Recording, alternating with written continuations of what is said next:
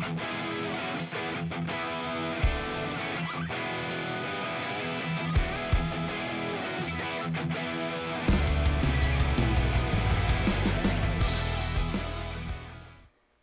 welcome back to Ensign Equipment. I'm Andrew Hartline, sales manager here, and I got a short application spotlight to go over with you this time, folks, but I think it's really cool what we put together for one of our recycling customers. So it's actually this container dumper. This machine back here is a container dumper behind me, and it's for a plastics recycler. So we get involved in a lot of plastics recycling applications. This one was for a PVC pipe manufacturer. They were having rather long lengths of PVC pipe that were part of their rechecked stock, and they didn't want to go through the time of cutting them up into little pieces and then feeding them into a shredder. They kind of wanted to reduce that amount of labor and wanted to find a solution that they could then recycle their longer pipe profiles. The machine behind me is something that we worked together with another industry partner. We created a 22-foot wide hydraulic container dumper.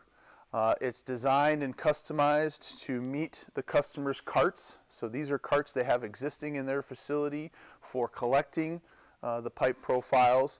And so this dumper has these retainers in here so that operators can easily push the cart in. And then from there, we're going to rotate all of this and discharge all those reject pipe profiles into a machinery called a coffin. So it's basically a rectangular box with a hydraulic press on the side, which is going to be then feeding the shredder. The whole system is contained within a safety zone, and this machine itself also has one of our auto packages. I'm sure we've highlighted that several times in many of our videos. I would encourage you to go take a look at one of those as well. So it was just kind of a neat application for us. We get involved in a lot of wide dumpers, but 22-foot wide, that one's kind of unique for us. We had a lot of fun in designing and engineering it. We'd like to show you how it operates. It's very seamless integration with the controls. We just really select a start button and it'll all rotate into its whole thing. So without further ado, why don't we show you that?